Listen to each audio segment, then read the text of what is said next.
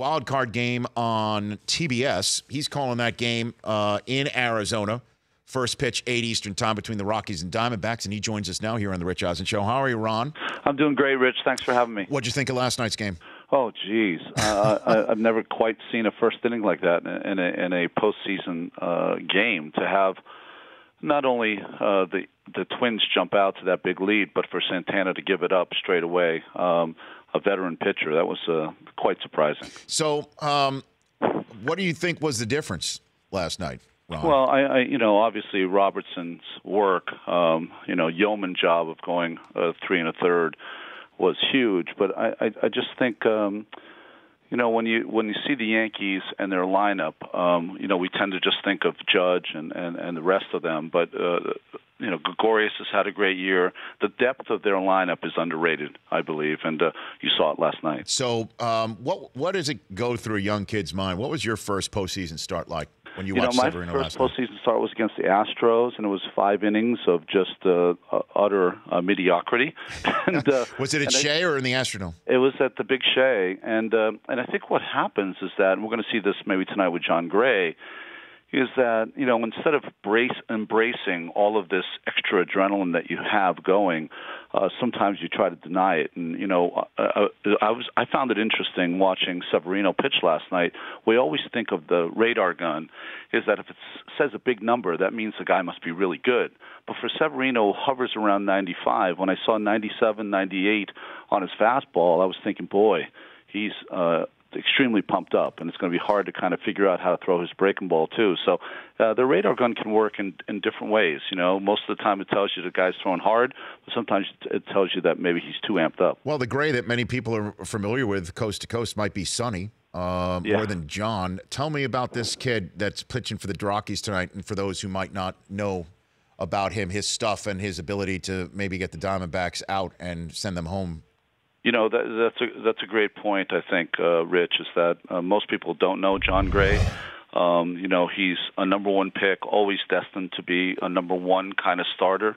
Hasn't really hit that stride until the last part of last year, and then he was hurt at the beginning of this year, and then was outstanding down the stretch. You're going to see a guy who throws 95-plus, good breaking ball. If I could equate him to anyone that maybe people have seen a lot, kind of a Garrett Cole for the Pirates, that kind of stuff.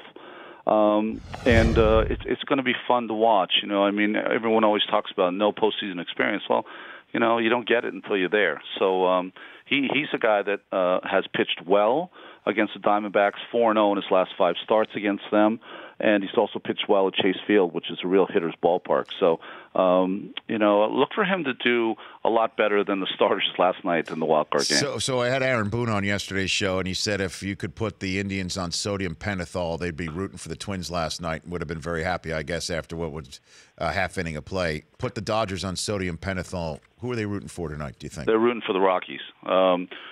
They have not played well either against the Rockies or the Diamondbacks. Those are 2 series they lost, considering they won 103 games. But it's the Diamondbacks, I think. It's not only tonight with Zach Greinke, but Robbie Ray is another pitcher that no one knows about that had an unbelievable year. Patrick Corbin has come back to what he did in his freshman season after going through Tommy John surgery. I think they're deeper in their starting pitching. I think their lineup has great depth. The only issue, I think, for the Diamondbacks are maybe 2 things. One, their outfield defense is not great. It's good, but not great. And I think the bridge to get the ball to Archie Bradley, who had an amazing year, is not as deep as other teams, so like the Yankees. Well, and then I've got Ron Darling, who's calling with Ernie Johnson tonight as well. He's going to be calling Cubs-Nats beginning on Friday on TBS, and he's calling tonight's wild card game, Colorado and Arizona, on TBS 8 Eastern time.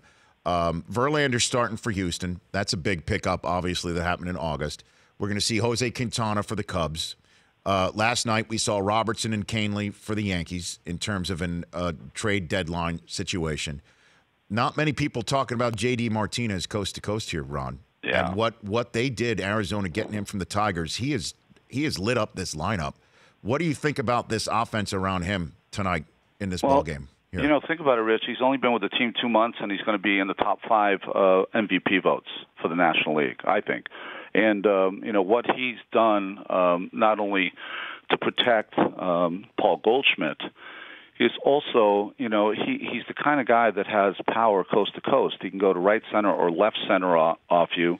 He is just, one of the greatest pickups you've ever seen. I think he's the best pickup late by a team since Manny Ramirez joined the Dodgers in, I don't know what year, 08, 09, or whatever, and what he's done as far as his production and changing the team. And, he was always hidden behind Miggy Cabrera with Detroit Tigers and others, Upton or whatever.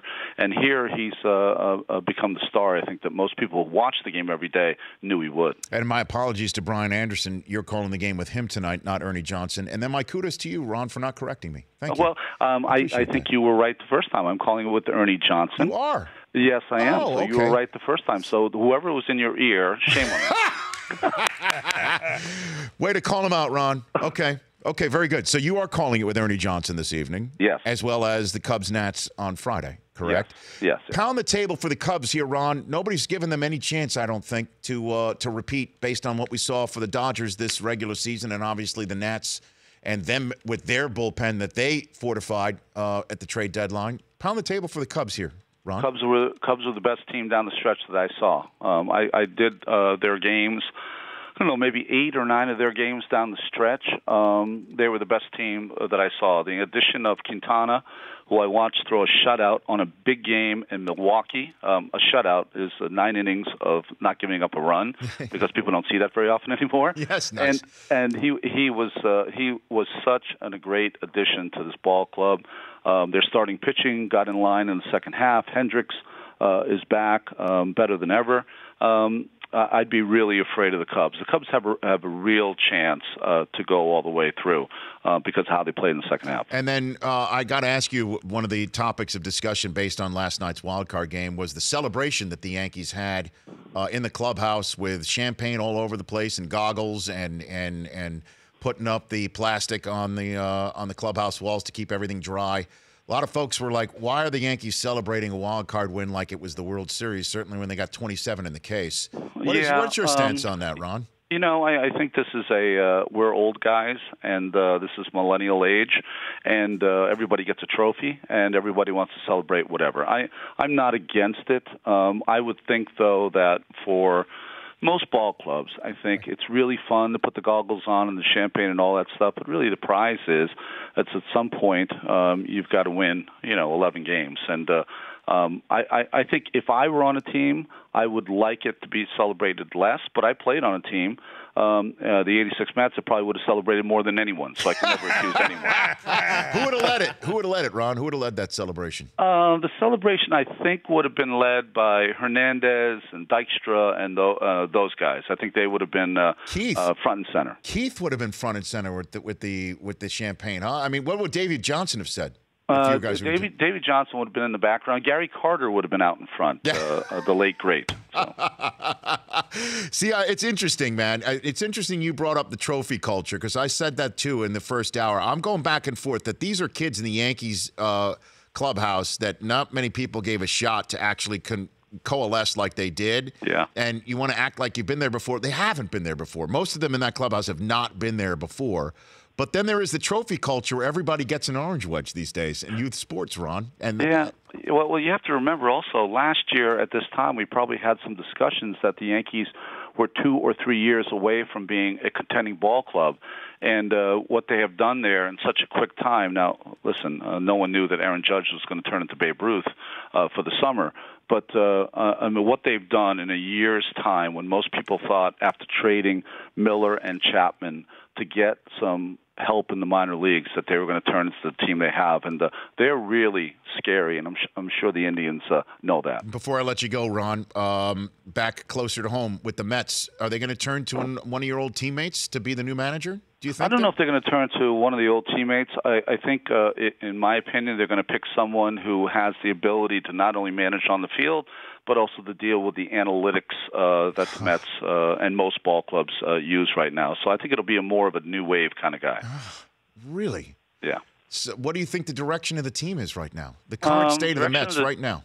Well, I think we're talking about the Yankees and how quick of a rebound they had. If the Mets get the kind of pitching that everyone thinks they're supposed to get from the guys that have the talent that they have, I think they could have a quick fix too. So hopefully that'll happen because they're too talented with their pitching for it not to work at some point.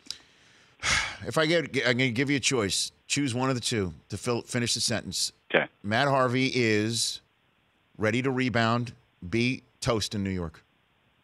Not the toast of New York. Toast in New York. I am always the eternal optimist, especially when it comes to young pitching, because I had my own pratfalls in the beginning of my career, ready to rebound, and I think he's going to be, for the second time, the comeback player of the year. Okay. Ron, I'm looking forward to your call with Ernie Johnson tonight.